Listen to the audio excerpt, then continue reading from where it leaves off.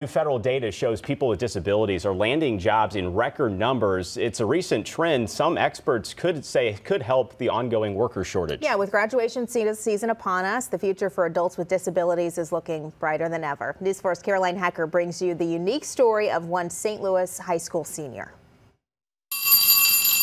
The end is near. Graduation is just hours away for these seniors. The benefits of sleep are not cumulative. But there are a few life lessons left to be taught at Miriam High School. Douglas, here's what you missed. The independent special education high school was the perfect fit for Elliot Gordon, who transferred his sophomore year from public school. It's not just like, oh, I've succeeded at Miriam, but I can't succeed anywhere else, because building skills here in a different environment, like overall in public life, I've gotten a lot better too. All right, did everyone do question of the day? It's a relief for his mom, Christine, who says she watched for years as Elliot was limited to his diagnoses of Asperger's and ADD in the classroom. He started reading before he was 4. He was doing algebra when he was like 8. I mean, I knew this kid could do school.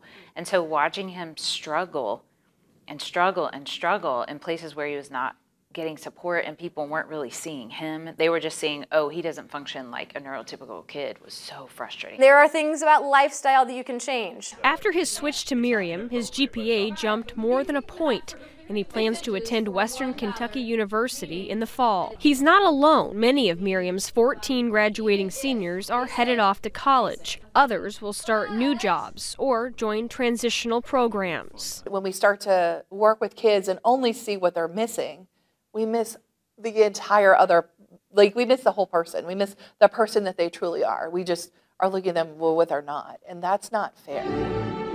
With the final graduation rehearsal under his belt, Elliot is excited for what's next. His biggest cheerleaders ready to watch him walk across the stage. Your whole life is advocating for your kids, and when you watch them go through like this kind of pain and rejection and the hard things, if they make it, you just want to scream like, thank you, God, you've been good to us, you know, and like, well done.